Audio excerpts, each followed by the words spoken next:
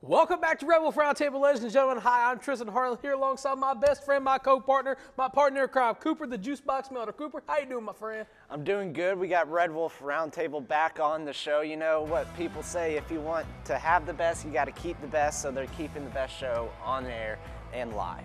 Yeah, man, so we had a lot of stuff going on this past weekend, so let's go ahead and send it to our news desk correspondent, Ella Jane Britt. Ellie, how you doing, my friend? I'm great, Cooper and Tristan. How are y'all? I am Ella Jane Britt, and welcome back to the Red Wolf Roundtable News Desk. The Arkansas State Red Wolves volleyball team is played in the SFA Invitational this past weekend, where they battled all 3 sets, but sadly did not win. They lost to the hosts, the Lady Jackets. If you would like to see these Red Wolves in action, you can see them play Friday at 6 p.m. and Saturday at 1 p.m., where they will be opening Sunbelt Conference play against Georgia Southern. You can join them at First National Bank Arena or watch the games live on ESPN+. The A-State women's soccer team did not come out on top against Texas State this past weekend in the first weekend of Sunbelt Conference play, where they dropped the game 2-1. Their next game is set for Thursday at 3 p.m., where they will take on Marshall at home, or you can watch it on ESPN+ live. The Arkansas State football team took a hard loss to Memphis this past Saturday, walking away with a game score of 44-32. Reports indicate that Robert Holmes has suffered a knee injury, might possibly be his ACL, this past weekend, where he will be set out for the remainder of the season. A-State is set to take on Old Dominion this Saturday in Norfolk, Virginia, or you can also catch this game live on ESPN+. This game is set to kick off at 5 p.m.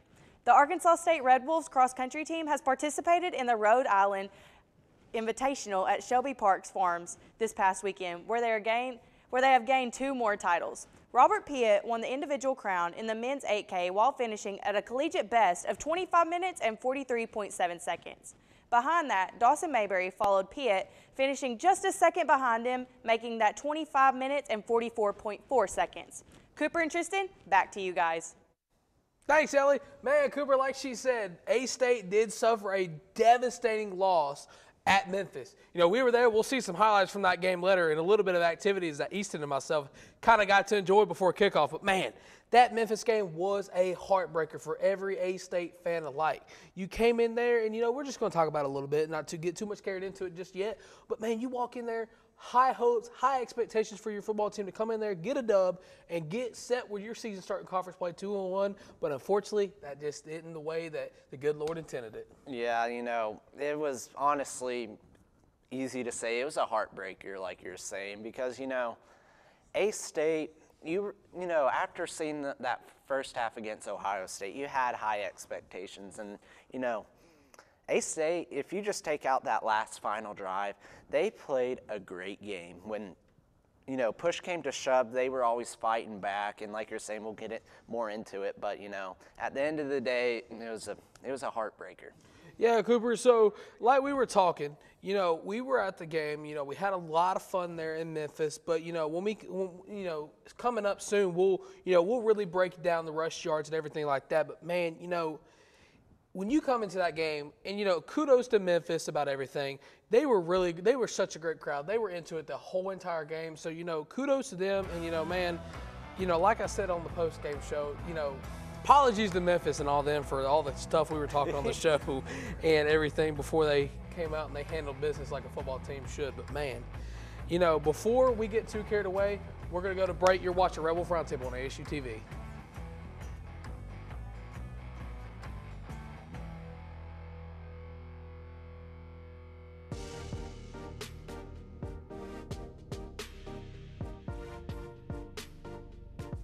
ASU TV, shows like Red Wolf Roundtable, ASU TV News, Westside Football, and more.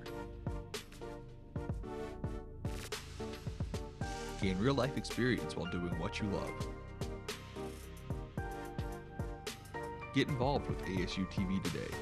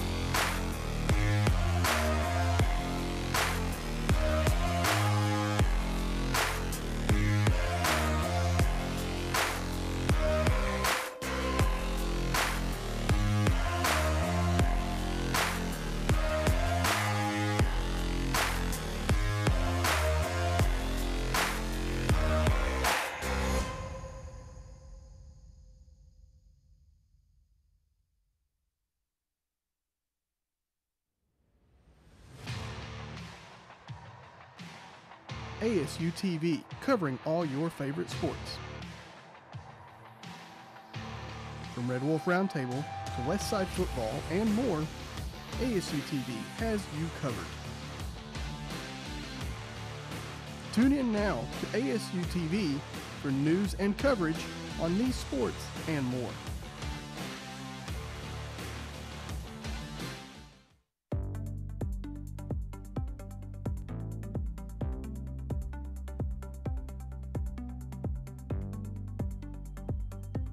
ASU TV News, your local source for news, weather, A-State events, and more.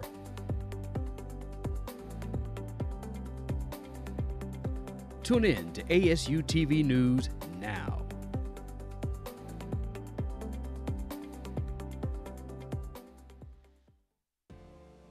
At Arkansas State, we want you to go.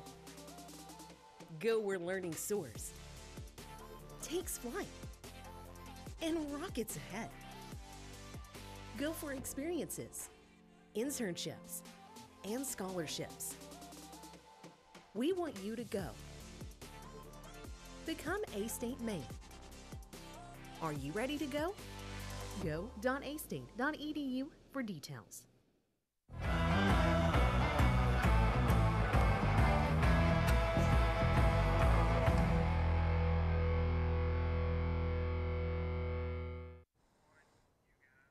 Welcome back to Red Wolf Roundtable, guys. And, real quick before we get into everything, we want to say a special welcome back to all of our friends watching on TubeTown. We are blessed to be your source for A-State athletic news. But, Cooper, let's go ahead and dive right into the Paint Bucket Bowl rivalry. Let's talk about Memphis. Man, it was a fun time. But you know what? Let's talk about those stats that I was talking about before we went to break. You got to look at the rushing yards. That's what lost us the game right there. You look at it. We had 275 passing yards. Great. 95 rushing yards. Garbage. And our total yards, 370, mediocre, and we had 50% on fourth downs. Man, you cannot have that if you're playing a primetime opponent like Memphis. Memphis went in there, they played their brand of football, but man, it was great. You got to look at some of the highlights if you want to know what really went down. James Blackman dropped back looking. Found say-do that man right over the middle for that touchdown for the Red Wolves. Yeah, A-State, they came into the game, with high expectations, but, the passing defense struggled once again. The coverage wasn't there. 360 yards in passing, you're not going to win too many games, and then you let them almost rush for 200 yards. You're not really going to, you're not going to win many games giving up almost 200 yards rushing and 400 yard passing. And, the offense has never been the problem with A-State. Even last year, we may be getting beat by, 20 points, but we have 30 points on the board. It wasn't like our offense really ever struggled. But our defense, when it comes to games like these, you have to get those big stops when they're needed.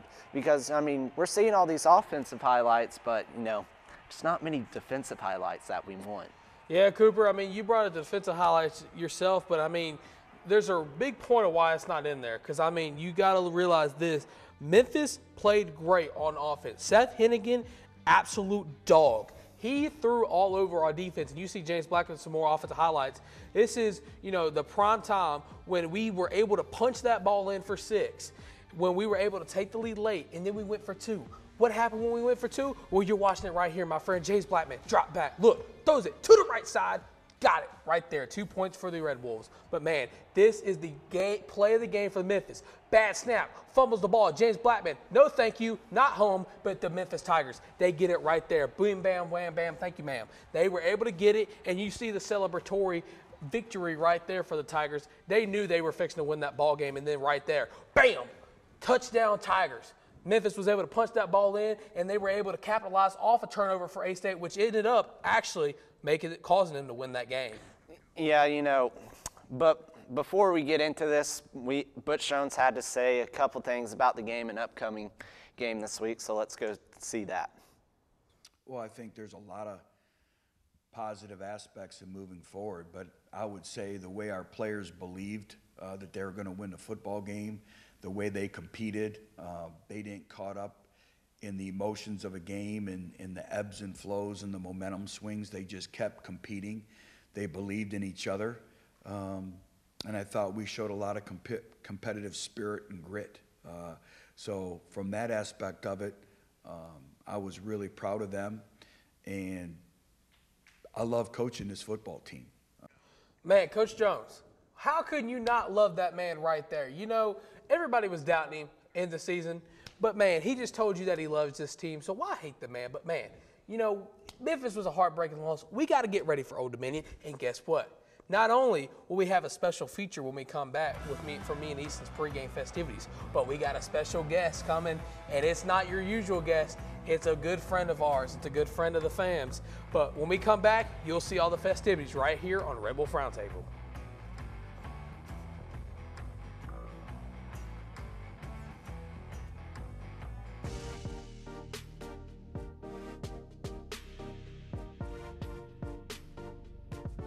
ASU TV, shows like Red Wolf Roundtable, ASU TV News, Westside Football, and more. Gain real-life experience while doing what you love. Get involved with ASU TV today.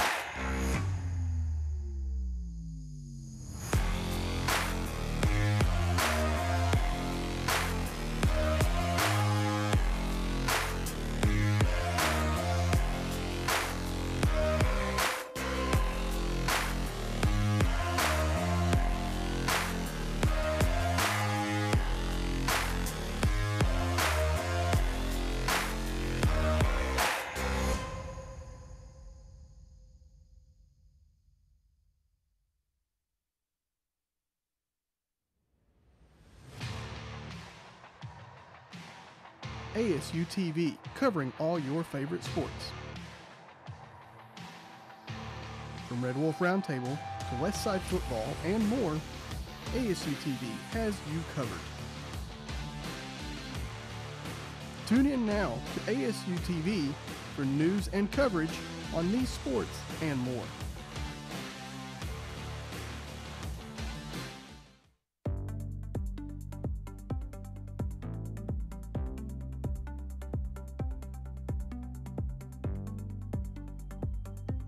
ASU TV News, your local source for news, weather, A-State events, and more.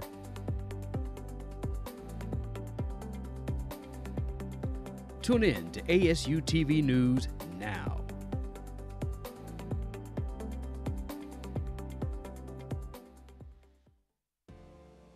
At Arkansas State, we want you to go.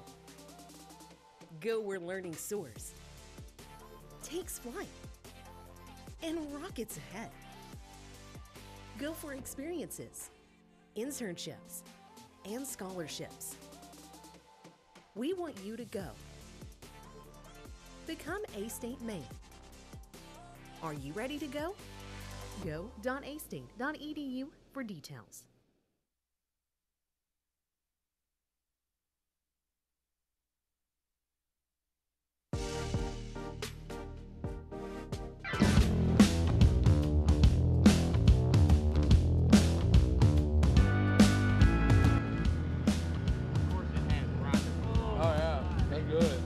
That's really good.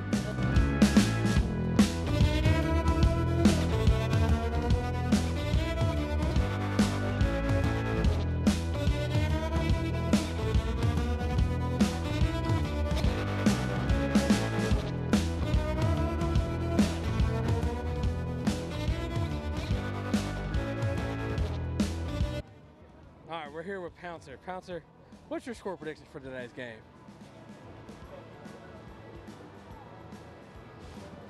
Not a fan.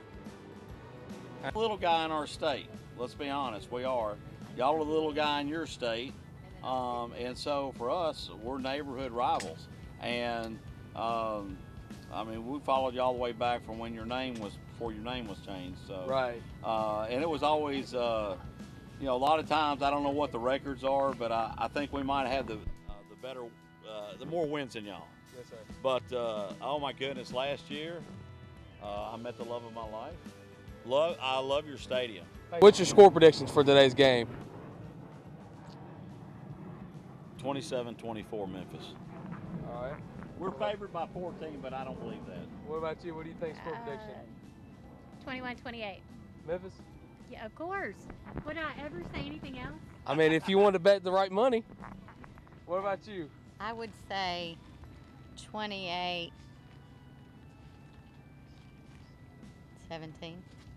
I'm here with one of the most iconic Memphis fans of all time, in my opinion. This is Mr. Phil Glass. For those of you that don't know, he has one of the most iconic get-ups in Memphis football history behind my best friend Jake Brewer's blue M that he's taken from his dad. Mr. Glass, how are you doing today? I'm doing great.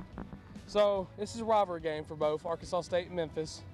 What does this rivalry game mean to not only you, but your family, your friends, and other Tiger fans alike? Well, when it comes to games like against Arkansas State, I know like even Memphis goes back a few years ago, we played in a lesser conference, if you will, and I don't mean that in a negative way, but these regional rivalries, it's what keeps the competition and it's what the game of football is all about.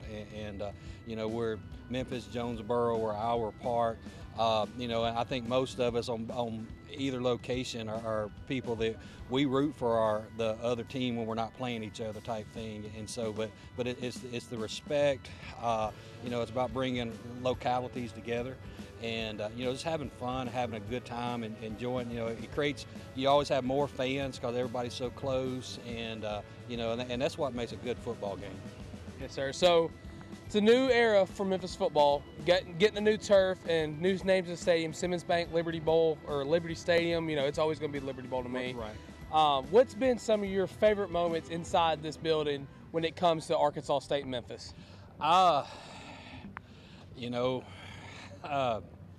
That's a good question. I mean, this has been one of those, again, it's a rivalry that's gone back for years, and I not to give away my age, but I go back to when a lot of people don't realize this was called the Paint Bucket Bowl. Yeah. Yeah. And it's the grassroots. I don't know if there's just one specific moment that says, hey, it stands out. I'm really excited that the game, the rivalry hadn't been in place for a few years, and now that it's back, that's really what excites me about this. It's back, and it's something we can look forward to every year. Whether it's traveling Jonesboro or games here in Memphis. I don't even call it a away game when we're in Jonesboro. Right. And so it's a good regional rivalry, and again, I really can't say there's one moment that just sticks out. Arkansas State's not a team that you can take for granted. Just like Memphis has been there. We're both teams that play with heart and soul. We don't always have the best talent on the field, but we got the best heart and soul on the field. And when these two teams get on the field together, I mean, we saw it last year. It looked like equal teams just battling out, and that's what makes football enjoyable and fun. Right. So I've got to ask this, and this is a question I've had for you since I met you, but what goes into this whole iconic Warrior get-up that you always have for Memphis home games? It all started with another rivalry Memphis has. In 2015, we were playing Ole Miss. Normally I have the mask and stuff on. I hadn't put it on yet today, but I had Ole Miss fans making fun of me when we were playing on that game. And then the first time I ever wore a mask. And then when we kicked their butts, I vowed to always wear the mask, and the outfit kind of developed from there. It just kind of evolved over the past 5-6 years.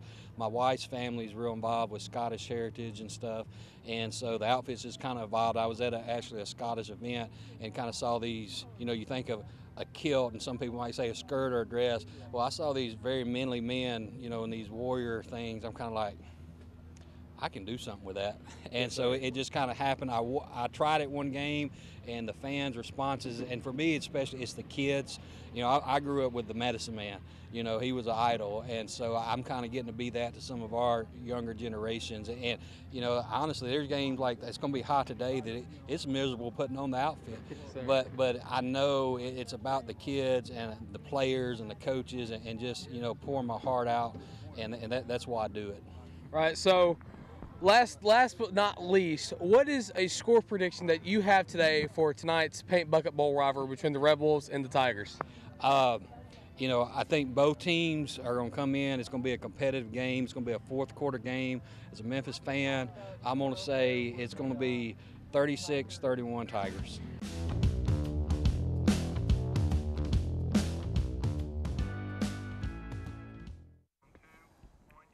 All right, guys, we're back. I hope you enjoyed the tailgating adventures with Easton and myself. Now, I want to introduce you to someone very near and dear to my heart, and this is Mr. James Lowry. He is a cameraman for the creative team here at A-State. And you know what, James? I'll let you do the rest. Go ahead and introduce yourself to our fine fans. Well, first off, thank you for having me on the show today, and I really appreciate you and Cooper for having me. I'm really excited. But yes, I'm James Lowry. I am a senior here at Arkansas State University. I'm a creative media production, sports and media major. I do work for the camera team here, creative, at A-State Athletics. Mr. Peyton Burr and Kobe Wood. I've been working with them for about 2 years now, and I've gotten a lot of experience, and I'm really happy to be working with those guys, and it's been an experience. Yeah, so James, you know, thank you for being a part of the show today. You know, we've been trying to get you on for a long time now. We've finally been able to, you know, set the date, get it all squared away. But guys, let's go ahead and dive into the reason why James is here today. Let's go ahead and preview Old Dominion football. You know, unlike Louis over there in England, we actually still have our monarch. So let's go ahead and look at a couple key players that is going to be very vital for this game for the Red Wolves. You know, we got two premier running backs that are going to be very key if we want to win this game here for the Red Wolves. You got Johnny Sneed, Johnny. He's going to be great. He's going to be able to run the ball. You know, Coach Jones in his presser, he called him a complete running back. But Cooper, what about you? What are you thinking for this game? A-State, I mean, we saw it week one. We're going to have to be able to run the ball because, you know, we already know we can do it through the air in the passing game, but we're going to have to establish the run game early. So, you know, James, what do you think is going to be the key to victories for State here? I honestly agree with you, Cooper. Lang and Sneed, man, he's just his build alone, like the way he's built, he's just a complete running back. He can gain the extra yardage and the run after the catch. Blackman, he's been on point. I feel like our passing game has been well these past couple of games, and I feel like it's going to continue here. Well, guys, real quick, let's go ahead and take a look at some ODU players that are going to be premier. Let's start on the offense. They've got a premier guy on that side of the ball. You know, Ali, he's going to be a very dangerous threat to look for. He's got 20 catches, almost 500 yards, 4 touchdowns, and his yards per reception, 21. Now let's go ahead and take a look at the defensive side of the ball. They've got a guy who's already got a bunch of tackles on that side of the ball. He's got 42, he's got a sack, he's got a couple of assisted tackles, and he's got 12 solo tackles. So that's going to be great. But guys, you know what? Before we get into our predictions, you know what? We're going to tease it a little bit. We're going to take a little break before we get into our predictions, guys. This has been Red Wolf Roundtable. We'll be back after this.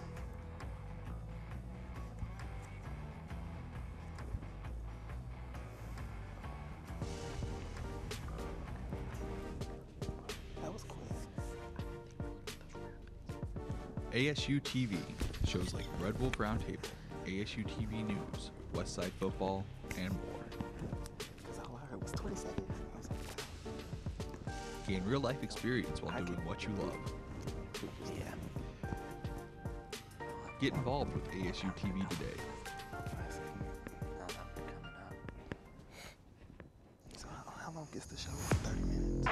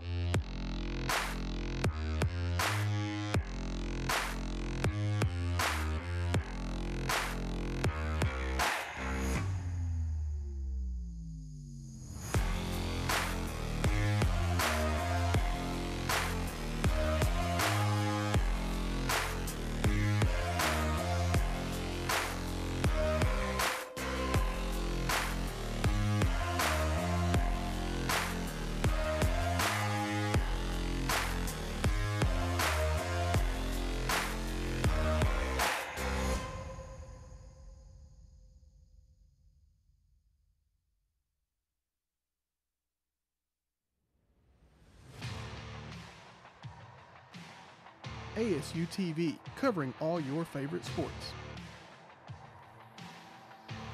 From Red Wolf Roundtable to Westside Football and more, ASU TV has you covered. Tune in now to ASU TV for news and coverage on these sports and more.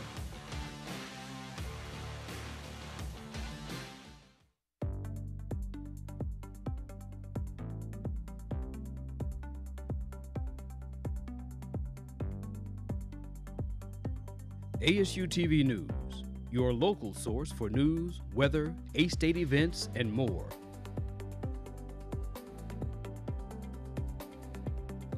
Tune in to ASU TV News now.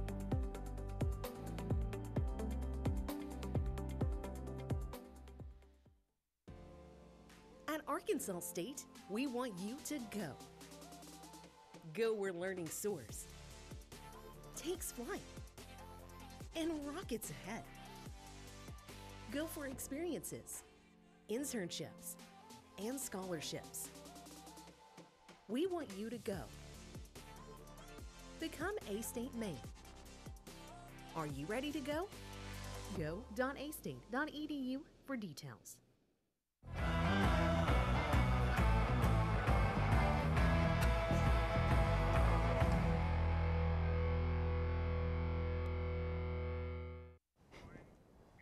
Welcome back to Red Wolf Roundtable, guys. It's finally time to dive into some predictions for the ODU versus A-State game. James, since you're our guest of honor today, I'll let you go ahead and start. What are you thinking about this week's game? I'm really looking forward to it. It's our first meeting, like, in the conference with Old Dominion, so I'm excited to see how this new chemistry between these two teams get going. I hope we get this win with the running game and the passing game, so I'm just really excited to see what's going on. You got a score prediction? I got the Red Wolves 28-14. All right, Cooper, what about you, my friend? You know, last week I kind of went out on a limb. Missed terribly. Pretty bad. Kind of like Shaq at the three-point line. Yes, and so now we're going to go 35-32 State game-winning field goal. All right, well, I'm going to go out on a limb and say 28-21. A-State, I think Johnny Lane's going to have a good game. I think the defense is going to go back and forth, but I think A-State's going to come out with a win. And, guys, you know what? I think it's time we send it back out to our news desk correspondent, Ellie Britt. Ellie? Just as a reminder, A-State is set to take on Old Dominion this Saturday in their Sub-Belt Conference opener. Kickoff is set for 5 p.m. You can watch the game on ESPN Plus Live. You can also listen to the game live on the EAB Red Wolf Sports Network. Back to you, Tristan and Cooper. Well, guys, I think that just about does it for us here at the desk for Red Wolf Roundtable. You know what? That's Cooper. That's James. I'm Tristan Hart, ladies and gentlemen. Thank you for tuning in. And, guys, hopefully next time we'll be back. When we're back, we'll be talking about an A-State victory. Definitely. Oh, for sure. All right, guys, thanks for watching. This has been Red Wolf Roundtable on ASU TV.